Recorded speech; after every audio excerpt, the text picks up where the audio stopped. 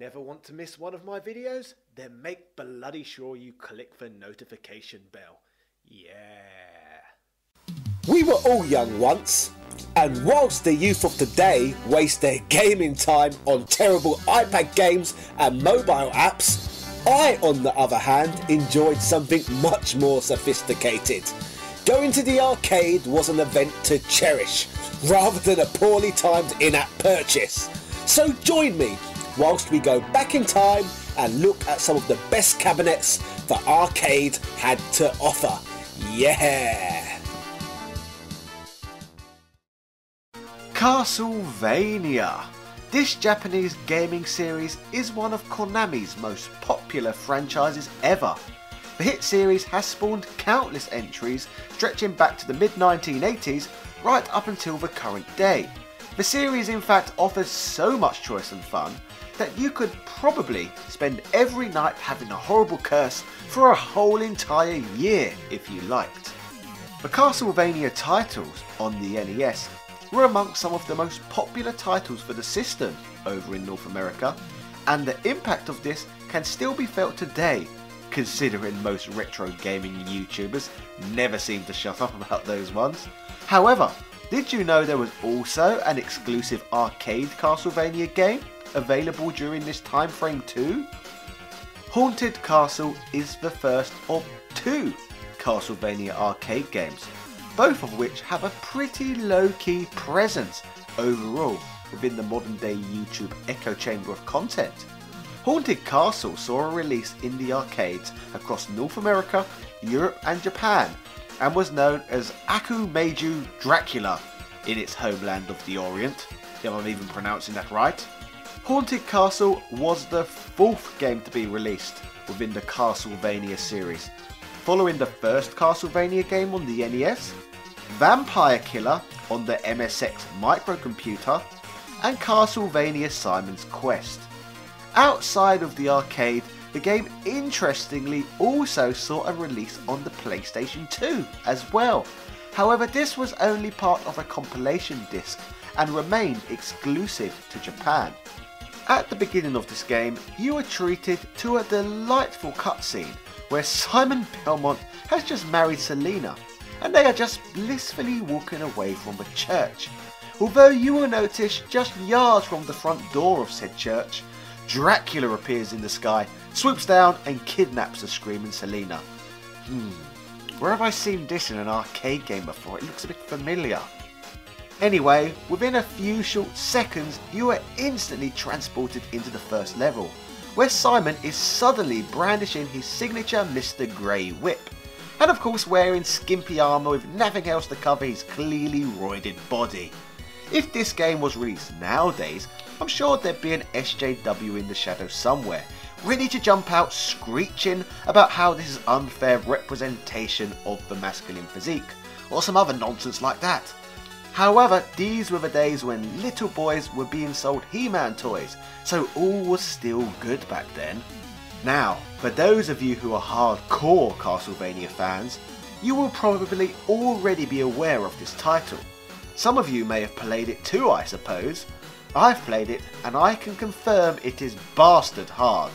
But then again, it would have had to have been because, you know, arcade. This was designed to eat your money, so this is what you would have had to have put up with. Anything useful in this game is also all but non-existent. For example, there are no restorative items and very few additional weapons available. It also doesn't help that Simon's sprite itself is rather large and cumbersome. I found it particularly difficult at times to avoid enemy attacks, especially when they are bloody flying all around the screen. He also moves very slowly. In fact, he kind of looks and moves like a lot of the bodybuilders I had to share a ring with in my wrestling past, in which I used to be able to run rings around, yeah. For a game released in 1988, along with most of the arcade counterparts of games during that time period, this game looks bloody fantastic. There is a huge amount of detail, and the title obviously looks far superior to anything available on the NES at the time. In fact, it wouldn't have looked out of place on the SNES, I suppose. It fits in well with the Castlevania titles of that general time period, which is nice for followers of the series. The layout of the levels more or less guide you from point A to point B. There are a few other routes you can take, but ultimately you will end up needing to turn back around, bearing in mind how hard this game is, unless you know the correct way to go. One wrong turn can turn into a suicide mission, though I will point out that the levels are not difficult to navigate. Another way in which this game is very difficult is that as you progress through the game, the occasional weapon upgrade you need will be dropped by one and only one enemy per item. These remain the same throughout each playthrough, but if you accidentally miss one, you will end up in serious trouble. On the upside, however, the bosses in this game aren't actually too difficult. Well, not in comparison to actually navigating your way through the levels to get to them in the first place. Provided you have the correct weapon equipped, you'll generally be able to defeat them in only a few hits. Their attack patterns are also easily learned. This means that when you're repeating the levels over and over, at least you will not necessarily get utterly obliterated at the end of the stage. Overall, this is a game which is well worth naming, if like me you don't have access to a coin guzzling cabinet. In fact, it can actually be very rewarding to complete each level, and if you're patient and consistent and actually manage to memorise the layouts of each level, then you can actually complete this game in less than 20 minutes. If however you're a more casual gamer, this might actually be one you may want to skip, as the difficulty can make the game very challenging at times. I would also advise that you don't try to treat this as a regular sort of platformer, as the character is too slow and too big to be able to jump out of the way of enemies and stuff like that. But then again, this is a Castlevania game, and that's kind of part of its charm. This game should be considered to some degree kind of a rite of passage for hardcore Castlevania gamers, or maybe I suppose a bit of a pain in the arse for anyone else. So, that was Haunted Castle, the Castlevania 1988 arcade game. Thank you for watching today's video.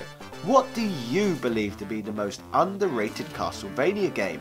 And which arcade games would you like to hear me talk about on this channel? Let me know what you think in the comment section. If you are new to this channel, do not forget to like, comment and subscribe. There is an abundance of content just like this to be found here, including an in-depth video I produced on Castlevania handheld games, which I shot at Dracula's Castle in Transylvania last year. In other news, I, along with my new co-host Luke Street, have launched a chat show channel known as Top Hat Chat, so please subscribe and give us some support over there too. Finally, we have also launched Top Hat Chat on Twitch Saturday nights as well. So join us for 6 hours every single Saturday night from 9 PM UK time onwards. Come and join us in my games room and watch us play and discuss a number of retro games using actual system hardware. Yeah. So remember to find us at Top Hat Chat on YouTube and Top Hat Chat on Twitch too.